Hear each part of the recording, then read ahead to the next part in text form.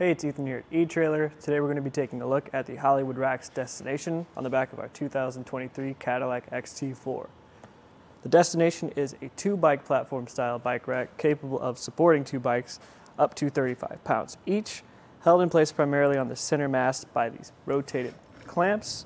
They do rotate 360 degrees and they're padded to support your bike as much as they can, but they do make frame contact, so we definitely don't recommend using carbon frame bikes, so this can get damaged while you're driving.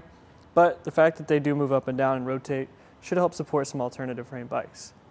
The rack itself does not tilt away with the bikes loaded, so we do have to remove the bike to get the back open. So we can start doing that just by first releasing this strap in the back and then the strap in the front. Same way, just by using these gray levers.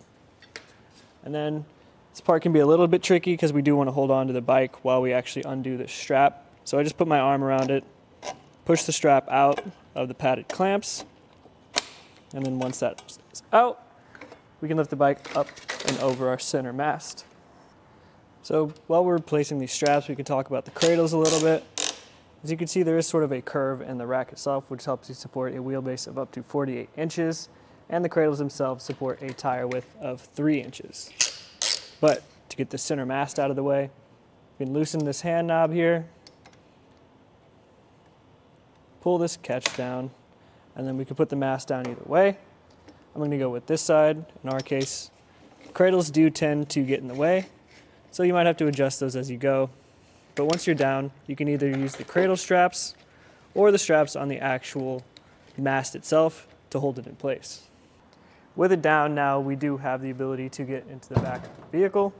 It opens up, you have plenty of clearance, and once it's actually open, you have plenty of room behind it as well. So now you can get inside, change your shoes, or get anything out of the back that you might need for your ride. If you were to live like this off the back of your car, honestly, it's not that bad. It's one of the smaller racks that we do have, but let's get a measurement just to see how much distance we are going to be adding to the back.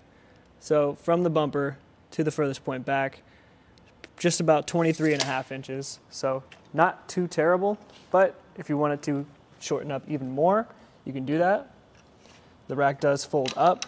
You have to start by loosening this hand knob on the other side, and then you can tilt the rack up and then just replace the knob.